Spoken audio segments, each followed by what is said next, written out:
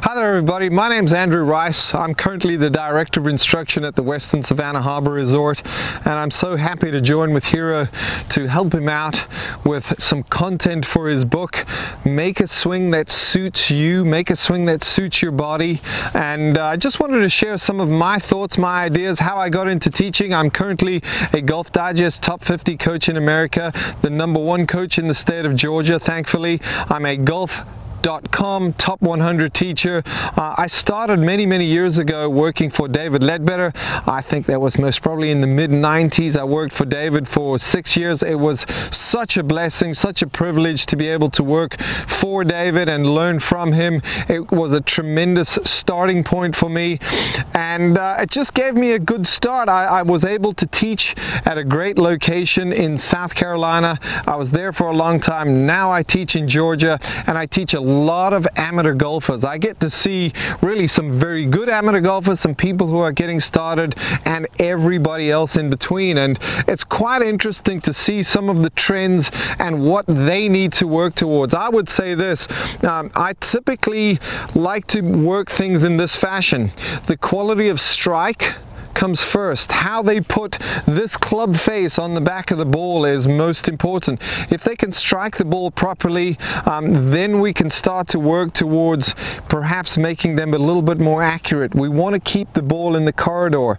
If you can hit the ball well and you can hit the ball a long way, but you tend to lose 5 or 6 balls around, that's really not that productive. And so quality of strike comes first.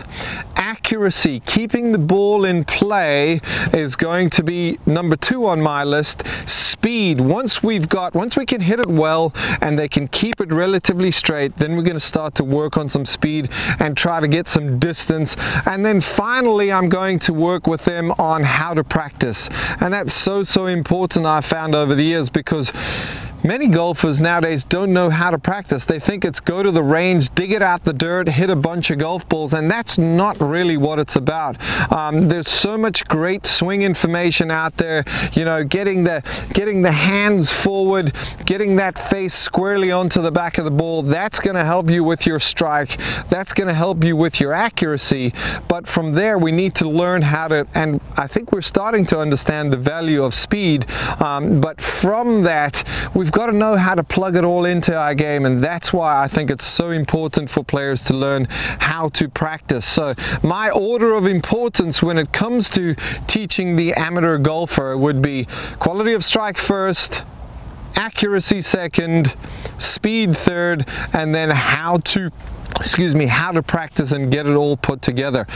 Some of the trends that I see in the US at the moment when it comes to teaching, coaches are starting to use, players as well, are starting to use more technology. I think technology is great for us as coaches in that it helps us get to the problem that much sooner, and that's so important, certainly for our students. How can we help them on their way as briskly as possible? Very important. Another trend that we're starting to see is data, using statistics. It's something that I talk to my students about when we're discussing how to practice. How do you start to know what to practice? You've got to keep statistics on your game. You've got to use data. And so really the big trends in golf instruction are technology. Technology is helping us to understand what the player is doing better, what the best players in the world do. Data is going to help us understand what are they doing to score such low scores, to shoot such low scores. And once a player understands, a regular 15 handicap golfer starts to understand that they can use technology, they can use data to get a better understanding for their game and start to make better decisions, whether it comes to how they swing the club, how they're getting fitted, or the club selection on the 3rd hole of the next round of golf they play. All of this information I find to be tremendously important. It's going to help you make a swing that suits your body if you've got good data, if you've got good coaching, good information. Hiro, all the best. Thanks for having me as part of this project.